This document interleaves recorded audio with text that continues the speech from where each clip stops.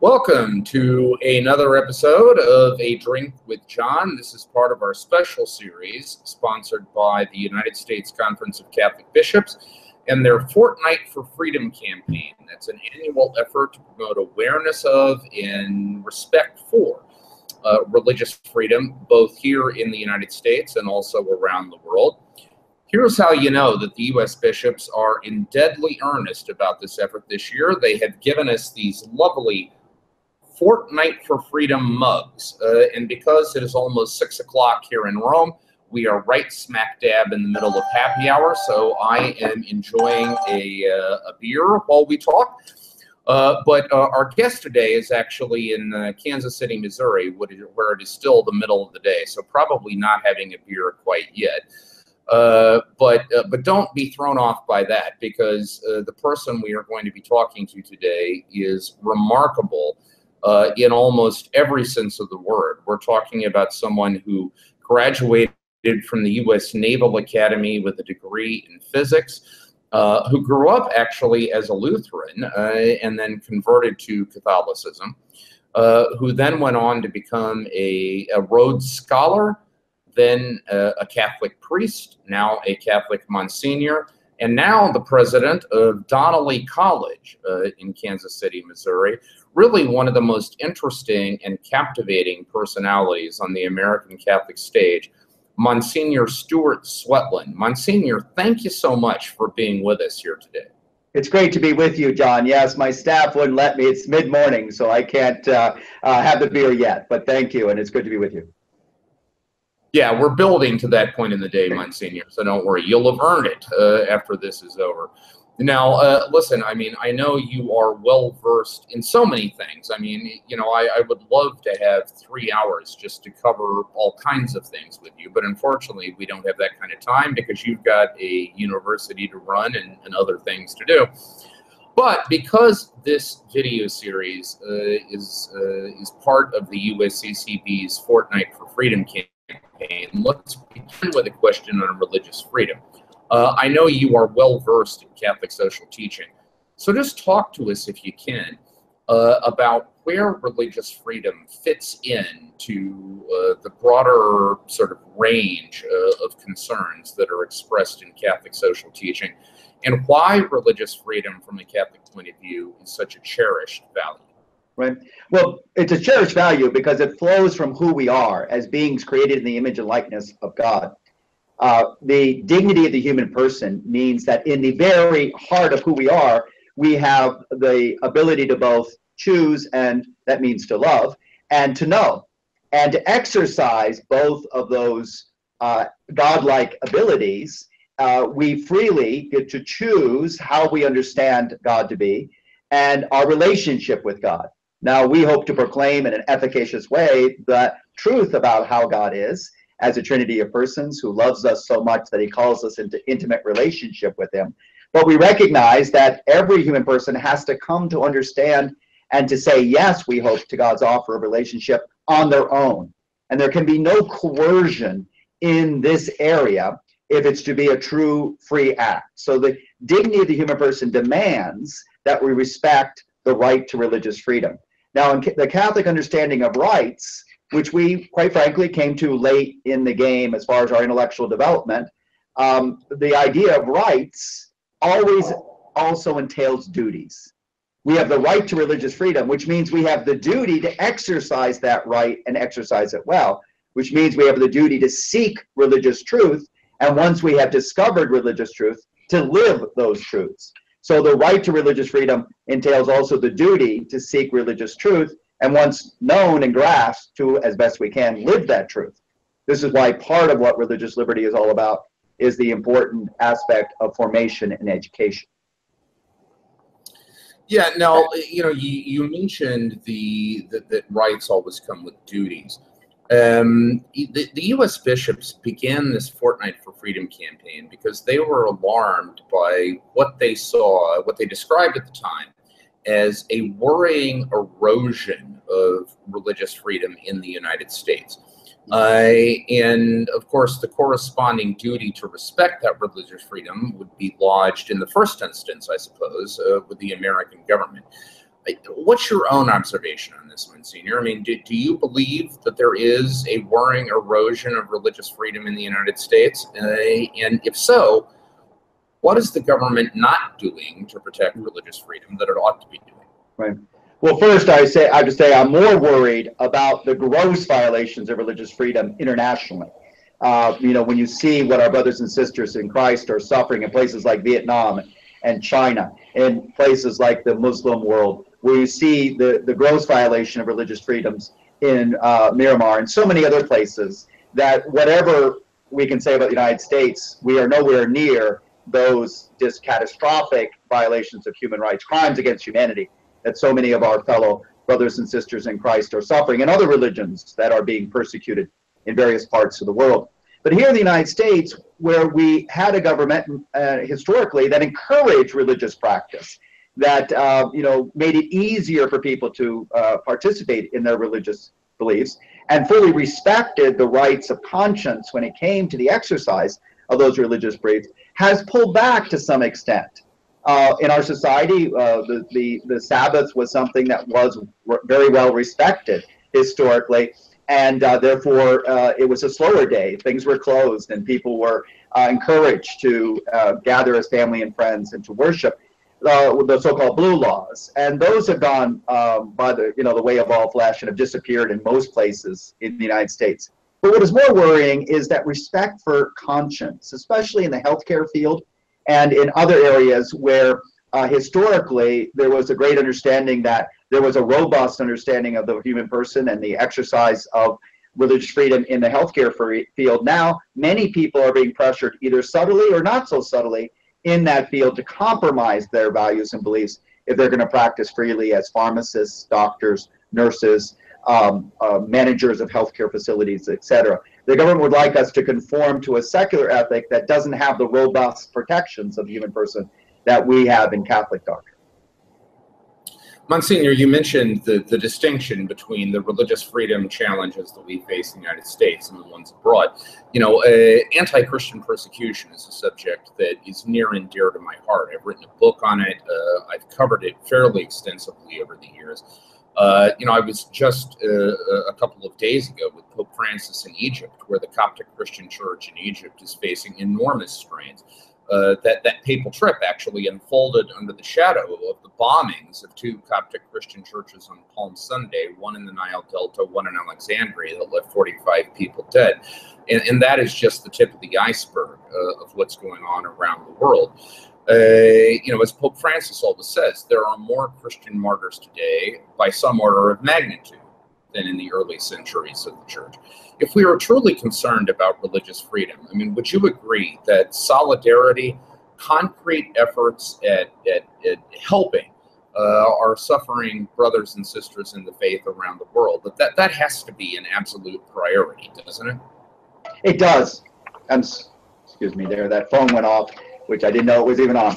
I'm going to pause. Sorry, John. It is an order of magnitude, and it is something, the 20th century, as many have pointed out, was the bloodiest of centuries in many different levels, including the level of the persecution of religious minorities and the killing of people because of their religious belief. We just have to look at communism and what it did in the various places that it was attempting. In the United States, our history with religious liberty, we've always had minor, if you will, irritations. I can't even call them persecutions. Just the way we fund our schools is, as the Second Vatican Council pointed out in Dignitatis Humanae, a system that would only fund government-run schools where religious practice is not allowed, and do nothing to help those who want to bring their children up fully educated, informed in religious belief and with an integrated education. That's an unjust system of public funding of education, and we've lived with that the entirety existence of our church here in the United States. But it's so minor compared to the real persecution, the deadly persecution going on. And our solidarity shouldn't just be something that we pray about and that we think about. That's important. It should also have concrete actions for our government when it comes to its foreign policy with nations that are not respecting religious liberty, or worse, actively persecuting religious minorities. I think we should be much more vocal in how we deal with China, for example, when it comes to their relationship. Recently, as you know, John, bishops from our church have been arrested. They were kept from celebrating the Triduum. They were kept from celebrating their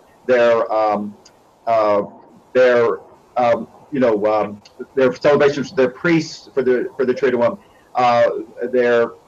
There's underground bishops who are not able to exercise fully their government, their governing of their diocese in China, and that's our largest trading partner in many ways. So there's things that we can do and should be doing to show our solidarity with those who are being persecuted. All right, let's broaden things out for a moment, Msgr, because I know that the Catholic social teaching generally is a passion of yours and something you've thought very carefully about. You know, when we talk about Catholic social teaching, we often talk about it as a sort of peace and justice tradition, that the Church is advocating peace and justice in the world. In fact, the office in the Vatican that used to be in charge of Catholic social teaching was called the Pontifical Council for Peace and Justice. It's now been folded into a new kind of super dicastery. Mm-hmm. Can you talk for a minute about those two terms, peace and justice, right, in terms of what the Church is seeking for the world?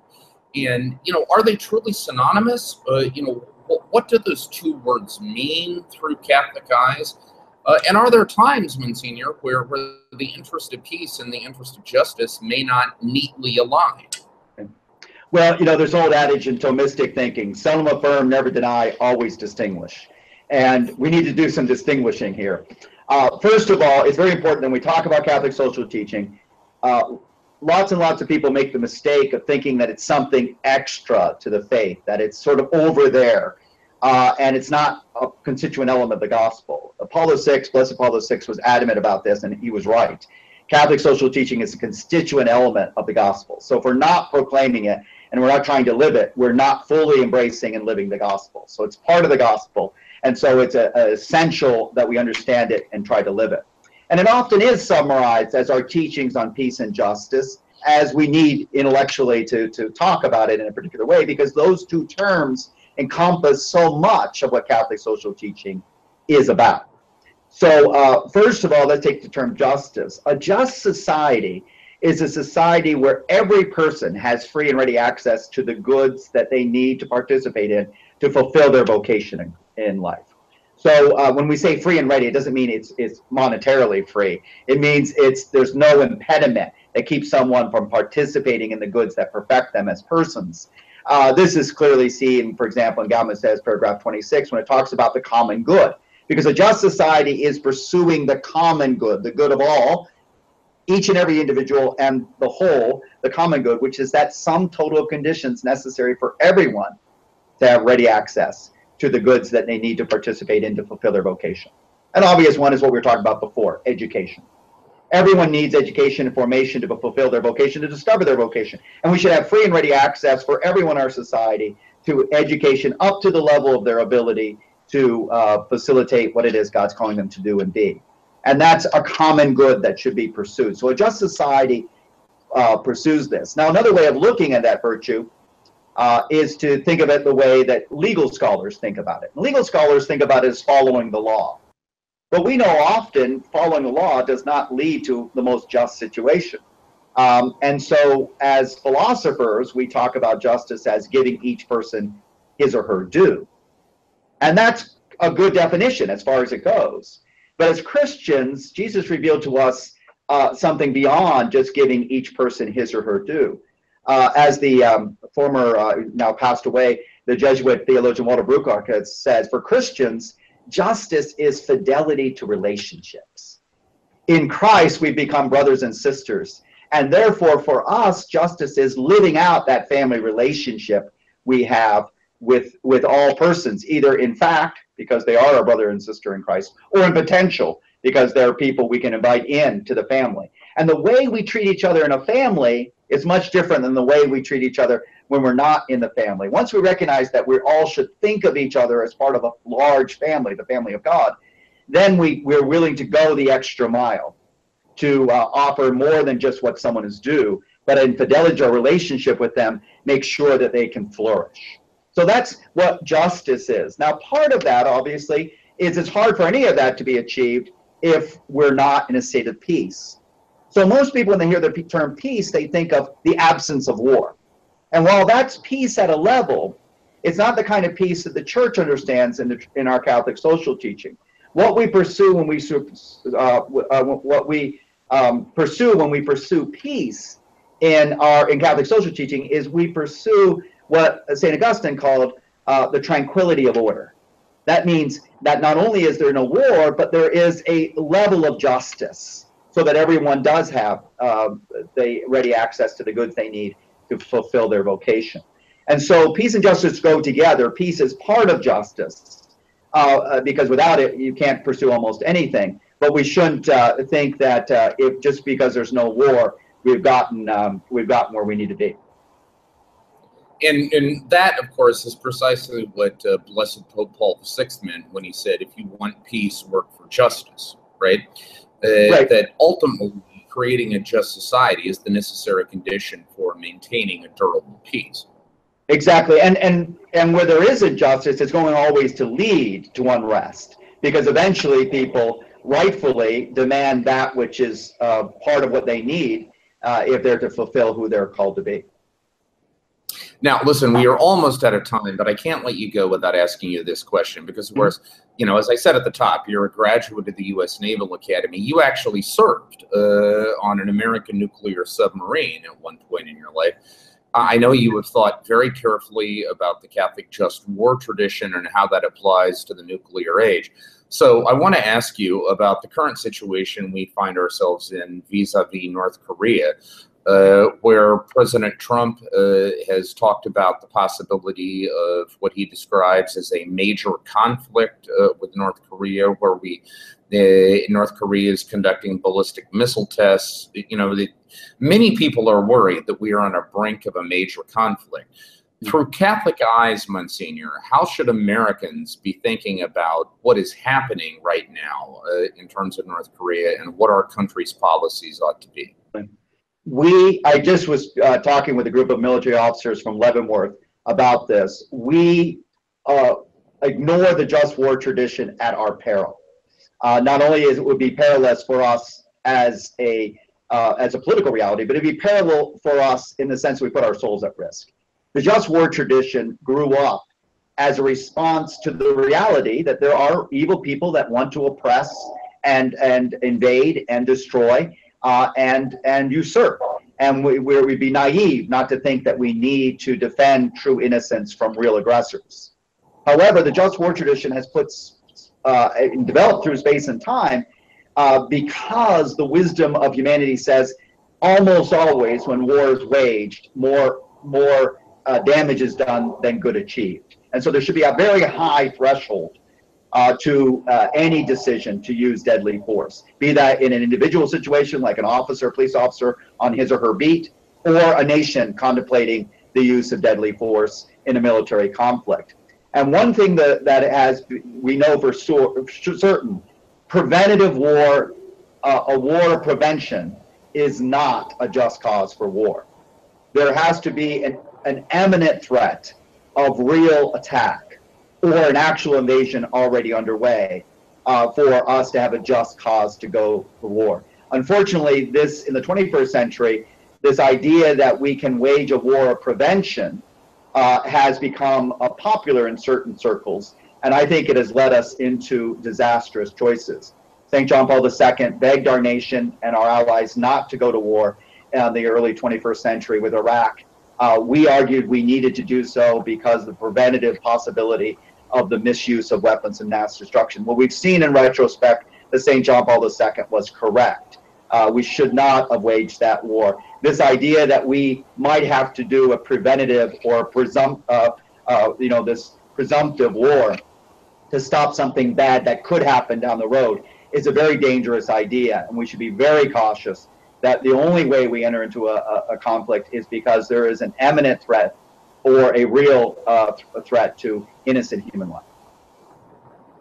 Monsignor, listen, I mean, you are one of the most interesting, one of the most compelling voices, I think, in Catholic conversation in the United States these days, among other things, because you have this unique ability to straddle left-right divides, because it is so clear that you're not coming from the political left or the political right. You're coming from your commitment to Catholic doctrine, to Catholic faith, Catholic practice, Catholic social teaching.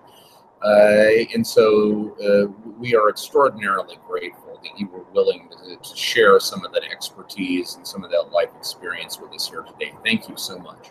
It's always great to be with you, John. Keep up your great work.